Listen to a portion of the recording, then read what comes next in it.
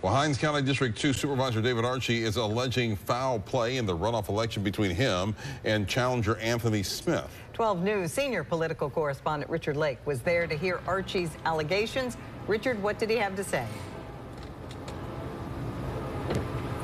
Yeah, Mel, so he's calling foul play on that election and also on the very review that he requested of the election, and he's blaming the entire thing on Hinds County Democratic Executive Chair Jacqueline Amos. Archie cited what he is calling a profanity-laced text conversation that Amos had with an unnamed person in which Amos purportedly voiced her dismay with Archie. Supervisor Archie also claims that he has video evidence of Amos tampering with the ballots and voting machines.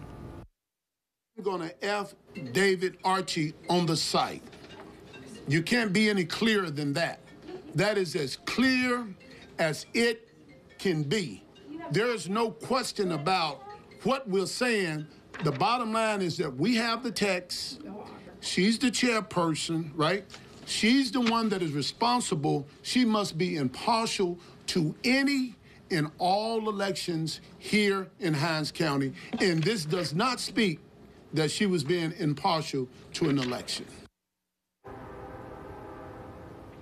Supervisor Archie is calling on Amos' resignation. Otherwise, he says he's prepared to file criminal charges, and he has given no clear answer on whether or not he will turn over evidence of election interference to election authorities. And for the chairwoman herself, she says that she released a statement saying that she is aware of the fact that Archie has every right to request a challenge to an election, but she's ready for whatever comes the party's way. Reporting live in Jackson, Richard Lake, 12 News.